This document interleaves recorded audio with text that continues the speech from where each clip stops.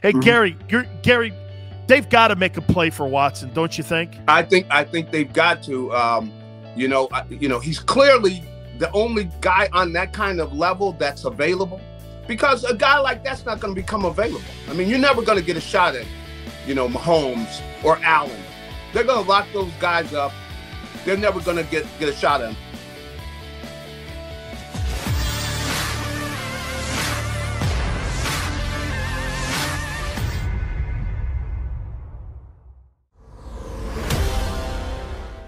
All right. We're going to talk about the future of the Eagles. We're going to talk about these phenomenal playoff games. And let's bring in our friend Garry Cobb from Fox 29. Gary, I was just reading everybody some stats here. And before we get into the Eagles here, I want to show you this here. Peyton Manning, 14-13 in the postseason, his postseason record. Ben Roethlisberger, 13-10. Brett Favre, 13-11. Aaron Rodgers, 11-10. Russell Wilson, 9-8. Kelly, 9-8. Breeze, 9-9. Steve Young, 8-8. Marino, 8-10. It's easy to bang on these guys, but there's just certain dudes that expand. We saw that last night's game at Kansas City Buffalo game was exceptional, those two talented guys. But doesn't this show you these records here of some of the greatest players of all time, how difficult it is to win in the postseason? No doubt about it. I mean, because, and the thing is, it's the elite playing against the elite. That's what we saw in that game. And I think that's the big thing, is that you're playing against good teams. You're not playing against any mediocre people. So they were really pushing each other. I mean, you see with Mahomes and the kid, man, Allen, they were just going, it's almost like if Allen had the ball again, there's no telling what you were going to see. He was going to do something spectacular. They were really on top of their game. I mean, but really the way they were pushing each other, and the talent, and you talk about arm talent. Oh, that's why, you're sitting there. I mean, you like, Jalen Hurts. You see the way those guys are throwing the ball. You're going like, are you kidding me? What about the side? He almost threw the ball under the guy's arms, man, where you throw a sideline throw like that, and every one of them is right on the money. He's throwing the ball around the guy, and he's putting it right there in the money, where that's the only place he could throw it. So he threw it kind of low so Hill could go down there and get the ball. Just really, he's a amazing talent. He's shown it for a while. But Allen is doing, I mean, I just wonder about him as much as he's running, though. I mean, stay healthy. You got to watch it. I mean, as big as he is, you see Cam Newton, he's just as big as he is. Cam has got, Cam is short in his career. So I wonder if they should have Allen running that. But he is a phenomenal talent. I mean, with his arm and, size he's got, and the way he runs with the ball. But Mahomes is a special player. I mean, he's a special guy. And with the talent he's got, see, the thing is that he's got a lot of talent with him, because you see, he gets the ball, Hill on the run. He runs by those guys like they're all standing still. You don't see people doing that in the NFL, because all those guys can run. He ran by every one of them. Every one of those guys. I mean, it was like a track meet, Gary. I mean, he was just unbelievable last night. But you lead me to something here, and I want to throw this at you here with the topic today. We threw this out. Hey, man, we're never going to be in that conversation. When you're watching arm talent, like you said, you're never going to be there. Now, we talked about the NFC, and we looked at it like this. Dak Prescott, maybe Kyler Murray. There's really not a lot of young arm talent that's in the NFC right now. They're all loaded over in the AFC. I feel for some reason, though, that the Eagles are like shopping at the dollar store, and some of these other teams are shopping at Nordstrom's. I mean, and this goes to Hurts here. Do you think Hurts is just a short-term guy, or do you think he's a long-term guy after you watch what you watched over the weekend? Well, I think it depends on what the Eagles get. I'll be honest with you, are they looking? Oh, yeah, they're open. They're going to tell him, you're our guy. Jalen, you are our guy. You are our guy. And you know what? At the time when they're saying it, they're being honest. Right now, you are our guy. But they don't get into the but because, hey, if Deshaun Watson can clean up his mess, if he starts cleaning up his mess, if you don't think bring Deshaun Watson in there, you got to be kidding. You know, come on, especially they see that display yesterday. They said, this is the NFL. This is the way the NFL is going to be, where you got these quarterbacks, man, gunslingers. And see, I've heard Jeffrey Lurie talk about this. This is where he's at, man. He is about the quarterback. And for him to see what they saw yesterday, that's where they're going. And then you look at a kid. We even mentioned Joe Burrow.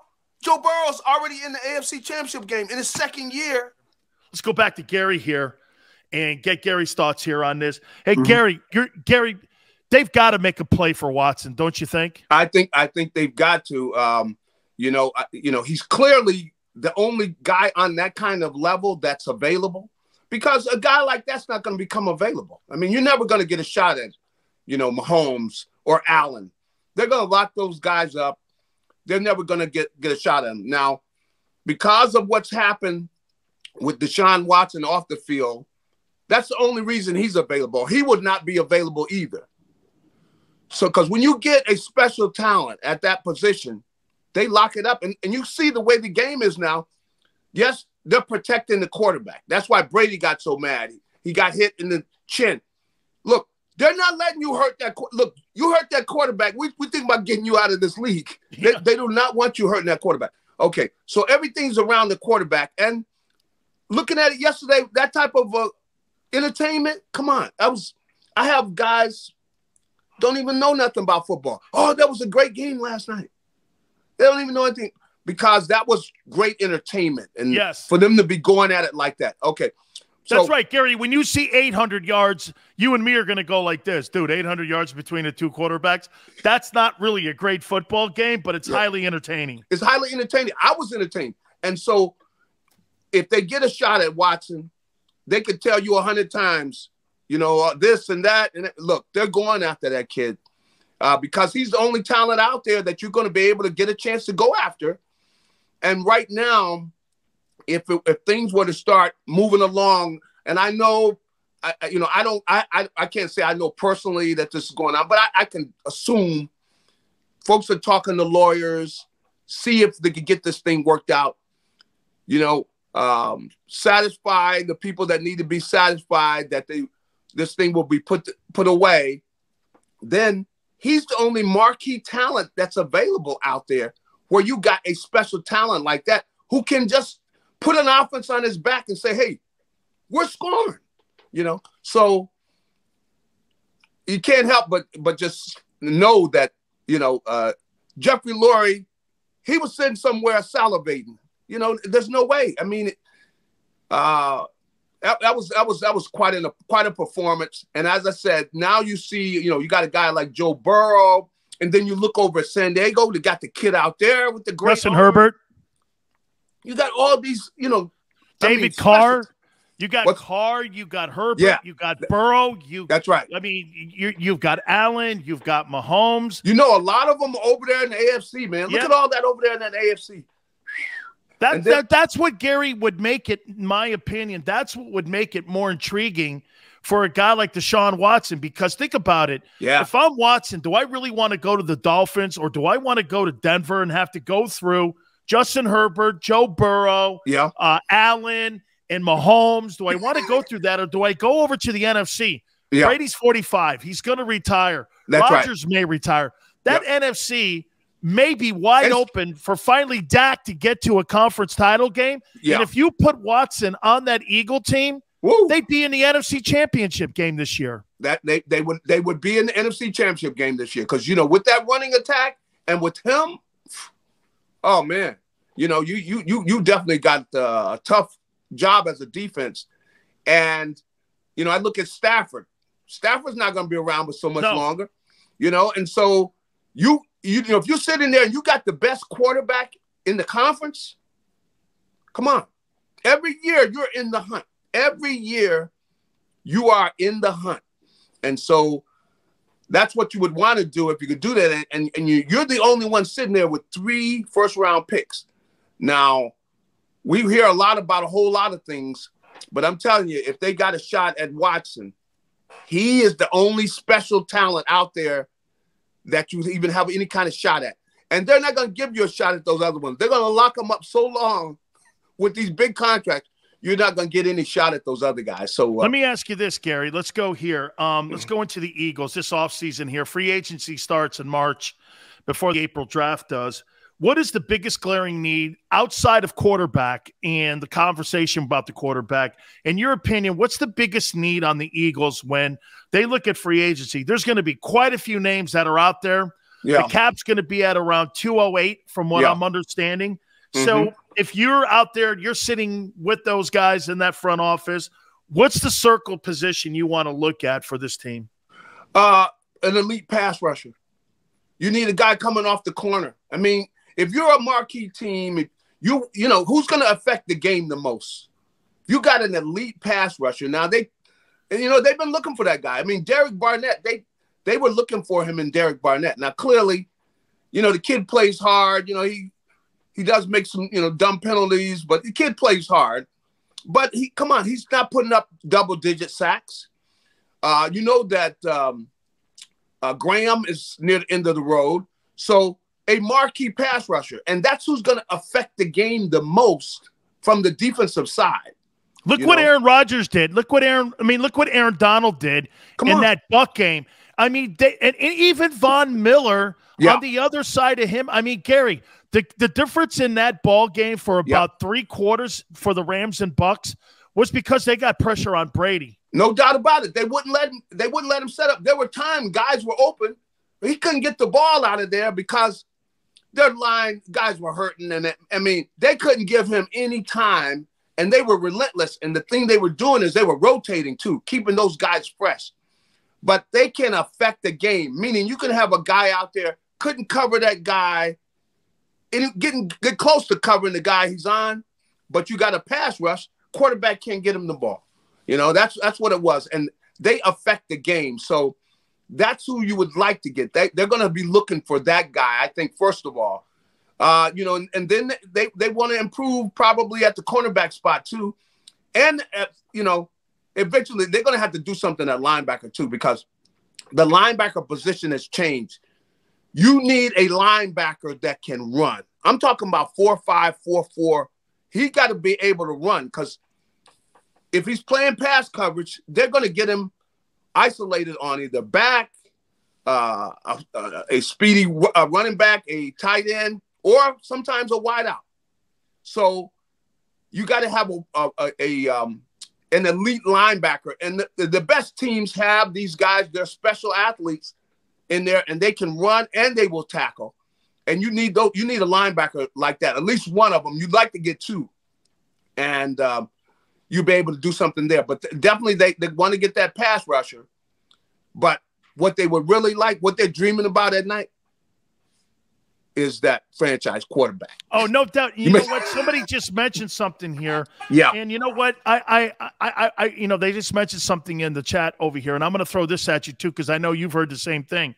I heard somebody say that Watson made it clear publicly that he doesn't want to go to Philly. Now, I checked with that, and it's not true. From what I understand, that's not true, because you got to remember something. Agents and other agents of other teams, they contact media people. Yep. They throw fake news out all the time. That's right. I heard personally from Deshaun's people and from his agent and from Rusty Hardin, the person that's working on this case, that everything is on the table right now for Deshaun Watson and an opportunity to play next year.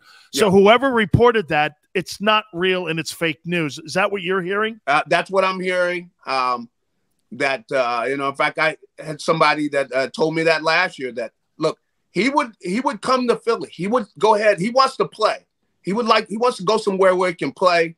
And so he would come here and he would play. And looking at the situation, the thing you elaborated on, which is the fact that the marquee quarterbacks, they're all over there in the AFC. The young ones, he would be over here and kind of would shine, and he would make a difference in a football team, to have a quarterback of that status over here when, you got basically the best quarterback because, you got all these other guys getting older. I mean, Rodgers is getting older. You mentioned Brady. Same thing with Stafford. All those guys are getting up there, and to have a young elite quarterback, that would really separate you as a football team. And you better believe that these other teams would like to get him themselves. So, absolutely. I think there's going to be a boatload of NFC teams that are going to sign up for him. Let me ask you something. People are going to say they're going to tread quietly, though, because, they don't want to get the bad PR and everything. But they're going to have him come in, and that he's going to have to do some community service. He's going to have to clean up his act. They're going to do all of that. But they're going to be willing to do all of that because Garry, how'd they handle Vic? How did the Eagles handle Vic when Vic came into Philadelphia? What was the public relations campaign on how they were able to get – I mean, let's face it, the guy did 18 months in Leavenworth. I mean, it was a horrific crime. Everybody still to this day kind of holds what he did against him, this and that. How did the Eagles, as a publicity campaign, how did they deal with Michael Vick when he came into Philly? Well, first thing is they started working before he came into Philly. I mean, on what they were going to do and letting everybody know, look, he's going to come in and he's going to do the right thing. And he's going to, do service to the community and different things. And he's going to genuinely do it. And I got to give Michael Vick credit. He's still doing things now. Yes. And that's the way they're going to let Deshaun Watson know that, look, this is the way you're going to have to deal with this. And this is what we're requiring. Meaning, like, this is all part of this contract. You're going to have to do a certain amount of community service, and we want you to donate a certain number of dollars for this service and that service, to show that you're genuinely sorry for what you did. Want you to genuinely show people that. And so he's going to have that side, and he's going to have to do that. That's the way they did with Michael Vick, and it went well. And so look at how Cincinnati handled Joe Mixon after he broke that woman's jaw in college, and they sat him. Here's a guy that was a superstar in that game with Joe Burrow over the weekend. And if you remember right, he had to do all that that public relations work in the city of Cincinnati for abuse for women, this and that. And again, it's worked out. If you get the right guy that's willing to do those things, to me, I think communities will look at it and go like this. Here's a second opportunity. The league's notorious for second opportunities here. That's right. And that's why if I'm Watson, hey, I got to say, Garry, I don't think there's going to be a ton of – I couldn't see him in San Francisco because, again, it's a snowflake city. You're not going to put him in a place like that. But in a place like Philadelphia, if the guy does the right thing, shows up to work and performs, that's the kind of city that will embrace him, right? No doubt. I mean, they're gonna give him a second shot to see him, if he's really cleaned up his act, and he's gonna have to be genuine about it. But he does all of that. He gets out on the field. He performs. It'll take a little while, but you're gonna hear mainly them talking about his play as a football player. So he'll get a chance to clean up. Meaning he's gonna get a second shot, and they've given a lot of people second shots. So that's what'll happen. But you better believe there are numerous people that are probably working and been around that Deshaun Watson situation quietly. See, people around it quietly. Nobody wants to be saying, well, such and such is down here. No, everybody's down there treading quietly. But the talent he has, especially with the way you say this league is going, people are interested in Deshaun Watson. Oh, so you would agree. Watch this. I would say this to you. What happened last night and over the weekend, is this a fair statement that Deshaun Watson's value raised over the weekend, even with those sidebar stories that are going on?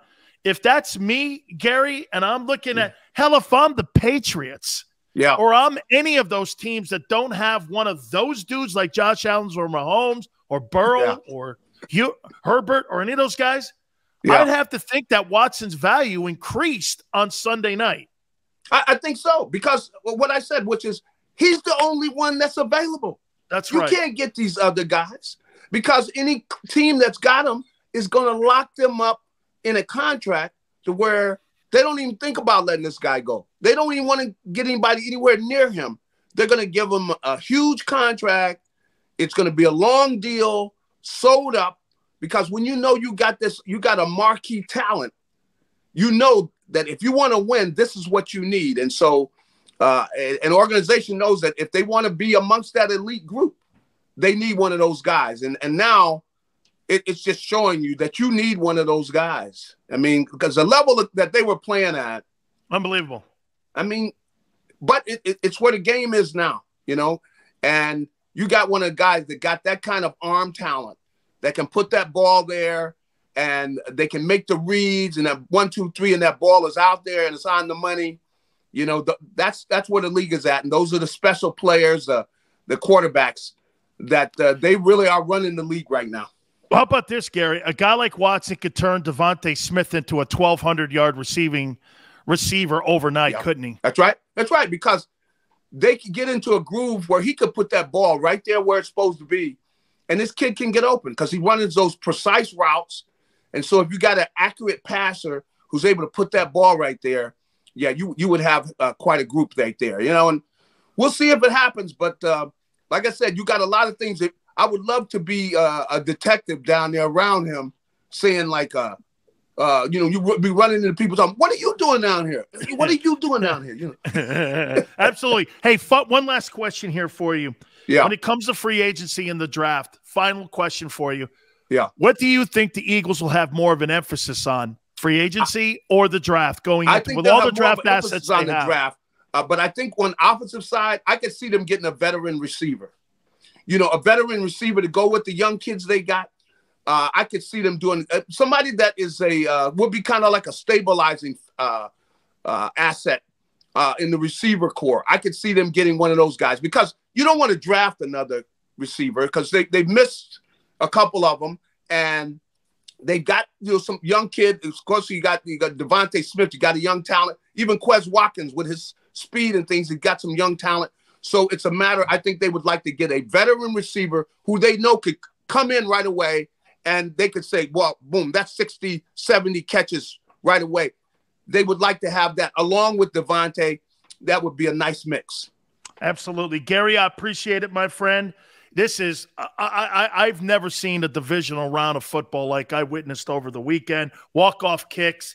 This is what makes the NFL so great. Yep. I think the divisional games and the conference title games are usually your best weekends in the NFL. Gary, next week, man, we'll catch up with you again. Thank you so much, my friend. All right, have a good one. You got it. Garry Cobb from Fox 29. Wow. Watson. Guys, you know what? I really love Jalen. I hate when I have to preface my next comment like that. I hate – it's almost like a backhanded slap. You know, I really like the kid, but I don't want the kid. And I don't want to be in a position where I have to have the guy. I want to be in a position where I can go out, okay, and go after the guy I want. Xander goes like this, stop coddling Jalen Hurts. No, I'm respecting Jalen Hurts. See, a guy puts his ass on the line for you for 15 weeks. I'm a player that looks at people that put their ass on the line like that for you and play hard. Enjoy playing in your community. Has embraced being an Eagle. And I'm just not going to just piss that over and just kick that to the curb because you know why? I see a shiny new lure in the pond. It's not going to happen like that. I respect people for what they do when they put their ass on the line, their blood and guts, their effort, their heart and soul, their passion for their teammates, passion for him. That's just not something. You see, some media guy could just write that on a pad and think it's just words. When you actually execute that stuff and you watch a guy go out there and put his ass on the line, I'm sorry, man. I just don't look at him as words. I look at him as actions. And Jalen Hurts played his ass off this year. Jalen Hurts played with limited skilled people in many positions on this team, maybe even the coaching. So to me, I don't just dismiss that. I take that into consideration, what the guy did. Okay? I do. That's why when I make a comment about Deshaun Watson, trust me when I tell you, it's a hard one, because you know why? Watson is an upgrade. All right. I want to hit more on this, because I do think there needs to be an effort by the Eagles to push all their chips in here. And I want to hit on him more. By the way, my list of 13 free agents that I think the Eagles should identify this coming offseason here. We'll do that. Please hit the like button. You keep it right here on the National Football Show.